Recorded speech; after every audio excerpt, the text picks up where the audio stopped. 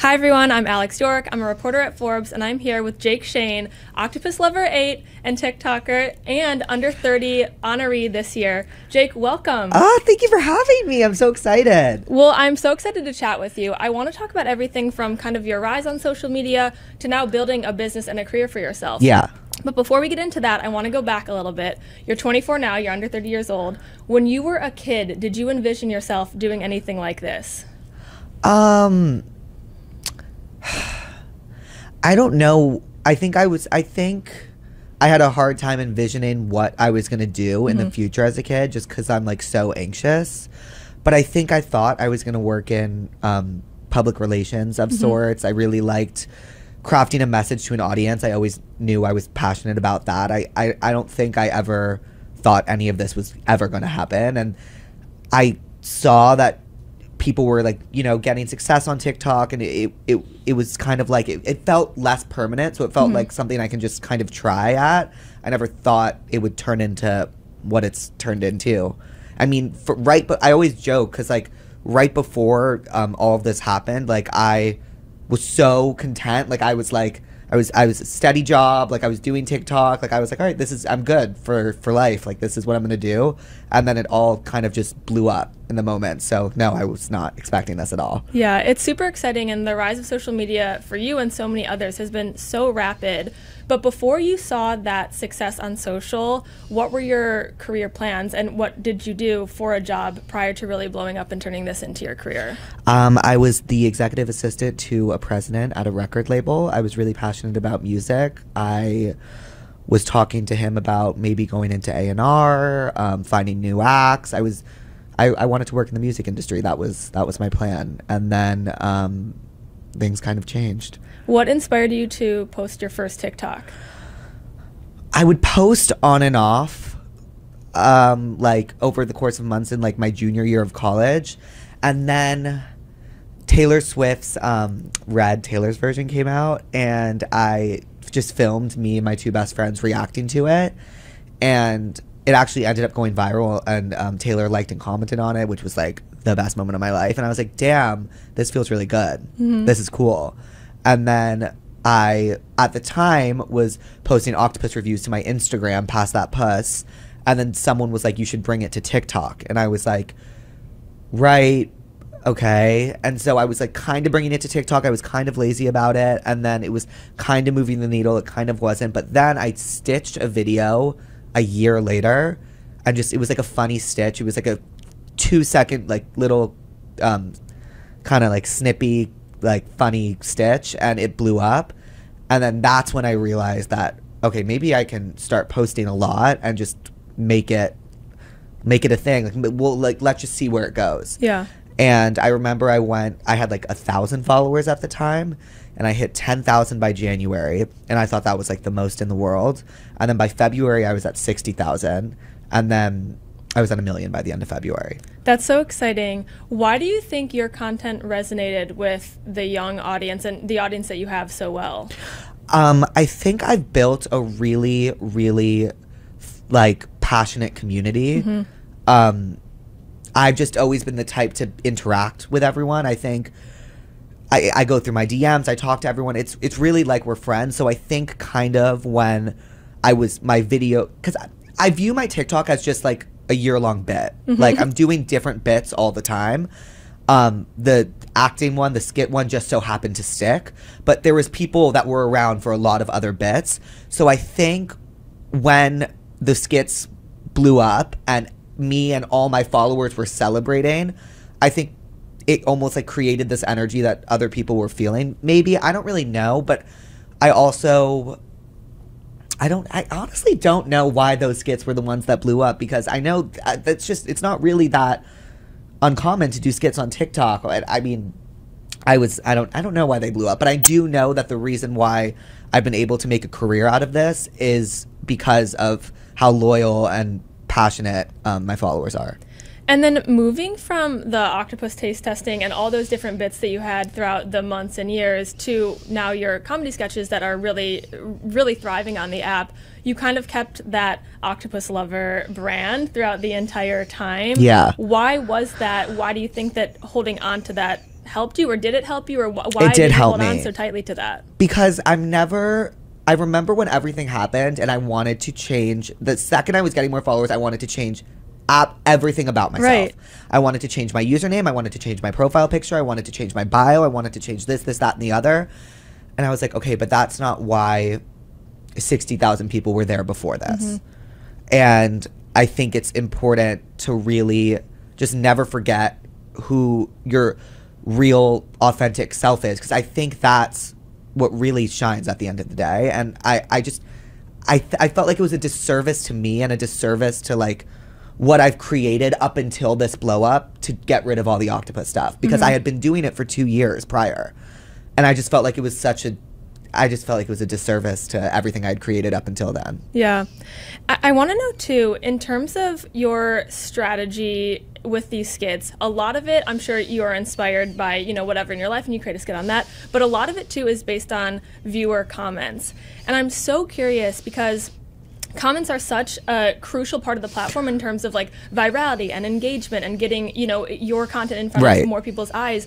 Was that a conscious decision to increase engagement by doing the comments as your next skits, or where did that come from? No, it actually came from Julia Fox did like people commenting and telling her what to act out, and she did it.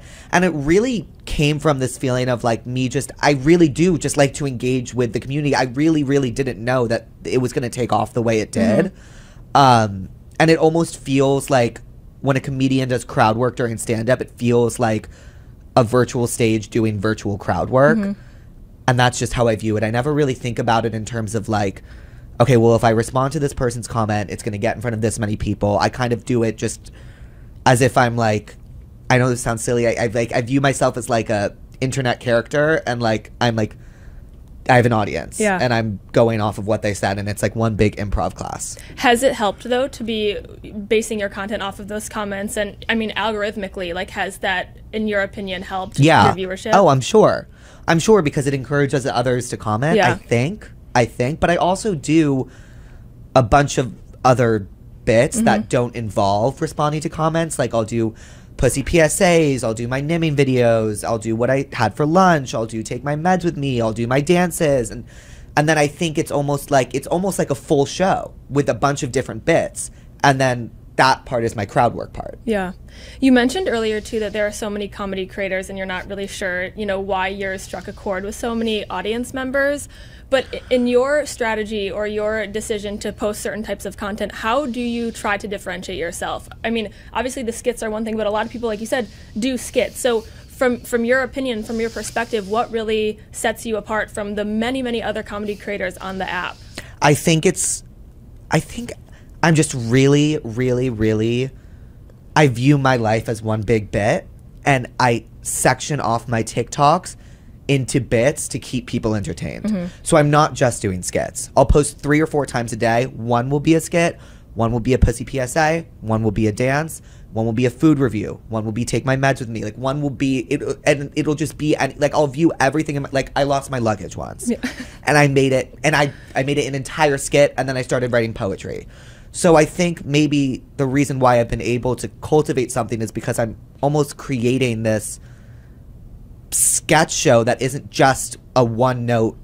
It's not a one note bit. It's multifaceted. There's like I post like 5 times a day, and I make sure that each of the 5 is a different bit, so that when people are scrolling through my TikTok at the end of the long day, it's kind of like they're watching a mini sketch show with different bits. With so many times posting a day, so many different types of content and stuff that you create, you know, that's, I guess, not part of your daily life. Like, it is a character that you're putting on, but also having the parts of your daily life that you are sharing. What is your relationship now with social media? I mean, I feel like it's obviously helped you grow a lot, but there are so many, in many cases, either negative or, you know, all-encompassing and very like mind-intensive and mind and time-consuming aspects of being a social media creator. How has your relationship with social media changed or evolved from, you know, posting just for fun to now it being a career of yours? Well, now that it's a career of mine, I was always addicted to social media. So that was not a new thing or whatever. But now that it's a career of mine, and like a career is almost on the line, I make a conscious effort to actually take time away and watch TV or get inspiration from elsewhere, because if I'm just on social media all day, then I can't think, I can't be creative, I can't do anything. So I think it's almost, yeah, I do try to, when I go to bed, I put my phone on the table and I watch TV, because TV is where I get all my inspiration from. Yeah. When did you realize that this was turning into an actual long-term and a career with longevity? Was there a specific video, a number, a brand deal, an experience or an event that really showed you this is something that I can stick with and really put my time and energy and you know, life's work into? I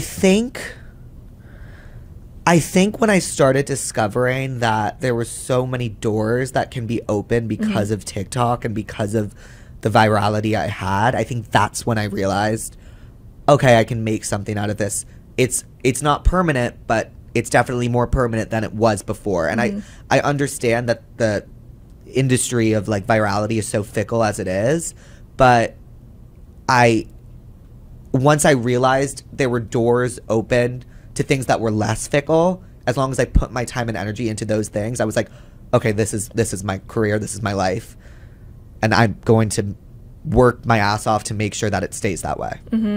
How do you determine the best business opportunities for you? And I'm sure that has changed, like from when you were just first gaining traction to now when you probably have more opportunities, but is there like a set of either guidelines or a checklist that you ensure that any opportunity that comes your way is really following? Yeah. I think it's, I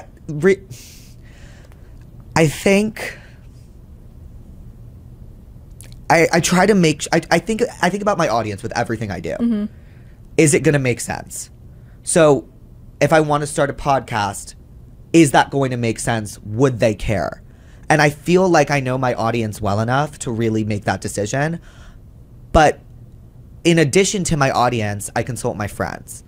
Because this really, and I know that sounds silly, like why would you consult your friends over business decisions? But I really feel like the audience is kind of like an amygdalation of my friends. Like, I feel like we're all so similar, and like our humors are all so similar. So like, if my friends are like, this is so cool, keep going with it, then I'll keep going with it. Obviously, you know, there's finances involved. If I'm spending more money and not getting enough back, then I'm like, okay, then is this really worth it? But at the end of the day, like, I'm still trying to figure that out, because it's almost like I'm investing in myself, and I have to like take myself out of myself and view me as a product and be like, okay, how is this gonna work? So I'm still trying to figure it out, which is why I like hesitated at first. But I really try to do things that are like authentic to me and that I'm really passionate about. I'm like, if I can see myself working on this for 6 months nonstop and be happy about it, that is something I would like to do. And I think you're right, though, in terms of asking your friends, because our generation like knows the creator economy best. We, you know, have created it and spearheaded it in many ways. So I assume that that also informs like what the general public is going to be interested in, like where our future interests or priorities are going to lie when you have those conversations. Right. And if you were also referring to like business in terms of like paid ads and stuff, the number one thing I drive home with those is that I need creative freedom. Yeah. Because then what's the point? Definitely. My audience isn't here to watch me sell a product, but if I can sell that product and be really funny about it because I have my creative freedom with it, let's do it. Yeah. And that was another question I had for you. Is it ever difficult, or is there ever any hesitancy from brands to allow you to have complete creative freedom, given that, you know, certain either catchphrases or whatever part of your brand are not very like corporate friendly? How do those conversations work? They stop and start, or they start and stop. Sorry. If they're like, okay, well, we're not giving you creative freedom and this is what you have to do, then I probably won't do it. Totally. Is there anyone that you go to in the industry, whether that is a specific friend or another creator or a business mentor, to really ask these questions? Someone who understands maybe like the creative side of things, but also the business side of the industry. Yeah, I go to 2 people. I go to my old boss, Zach, about business stuff. And when it comes to public perception and really betting on yourself, I go to my friend Sophia because she's been in it for like 10 plus years, or honestly since she was a kid. And I really just, I take her word on everything. Definitely. You also made a comment that you sometimes take yourself out of yourself to like look at yourself as a product. Does that ever impact your mental health to see yourself in that light as opposed to really looking at it from like a personal or a well-being perspective and determining your decisions based on that? No. Okay. Because I am so anxious about so many other things that like that's just like the least of my, like I'm so anxious about like my life in general, and like if I'm breathing incorrectly, that like that's just like, okay, I'm working. Yeah, definitely. Has it helped you to kind of separate your business side of yourself from Jake as a person? I'll be like, okay, well, this is work. Yeah, definitely. You know, what is the best piece of business advice that you have gotten from one of, you know, those two people that you mentioned, or, you know, other people that you've talked to in the industry in general? To keep the people that were around you before, keep them around after. It's the most important thing I've learned. And the next thing I want to ask about is, in terms of the creator economy and our generation, we've mentioned, you know, that your friends might know what's, you know, the next big thing or what might pop off online. Where do you see the creator economy going in the future, knowing that our generation and the generation below us is kind of leading the charge? I think we're going to see a really, really, really big focus, if we haven't already, less on trends, more on like authenticity. And I think the people that are going to stand out are people that are just fully themselves and people and like kind of view their life as a bit. Because if you really think about Alex Earl, like it's not a funny bit, but it's a bit. She's doing Get Ready With Me. She's really documenting her life. And a bit, like I said, a bit doesn't have to be funny, but as long as the bit is true to you and you're putting that on TikTok, I think that is what we're going to see more of. Less dance trends and, you know, people, I don't think people really care to see that as much. I think people want to see other people's lives. It's almost like TikTok is kind of like, it's feeling like what reality TV felt like in the early 2000s. You know what I mean? It's feeling like this kind of insight into other people's lives that we weren't getting before. And like, I think today reality TV is obviously still the huge biggest thing ever, but I feel like it feels produced, and I feel like as a society we gravitate to things that don't feel as produced, and I think TikTok, whether it be produced or not, people gravitate towards.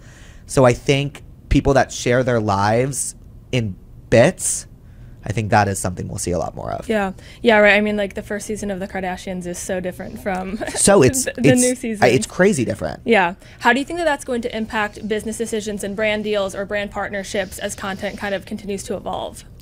I mean, I've noticed that it's hard for some brands to keep up sometimes, but I think what's really important is that if creators really push for creative freedom in the ads that they do, those ads will be more successful than the other ads.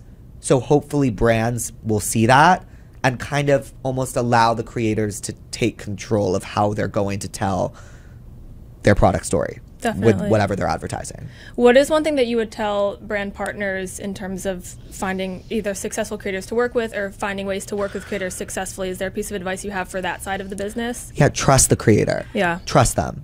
Like they know their audience the best, and you want that ad to do well, trust them. Definitely. And as part of the under 30 community now, I want to talk about age a little bit, because I think that different industries have very different ideas about like what age means and how that impacts either success or trajectory or longevity in a career. How do you see age coinciding with the social media space right now and the work that you're doing? I mean, I worry every day. Like, I think about my age all the time because I'm 24, I'm not 16. And I feel like people get bored easily, like, as I get older. So, I don't know. Like, it just, the older I grow, the more I want to keep people entertained because I want to stick around. Yeah. That's how I view my age. I know. When I turned 25 this year, I had an existential crisis. Yeah, I mean, girl. me every day. I turned 24 and I was like, why am I not happy?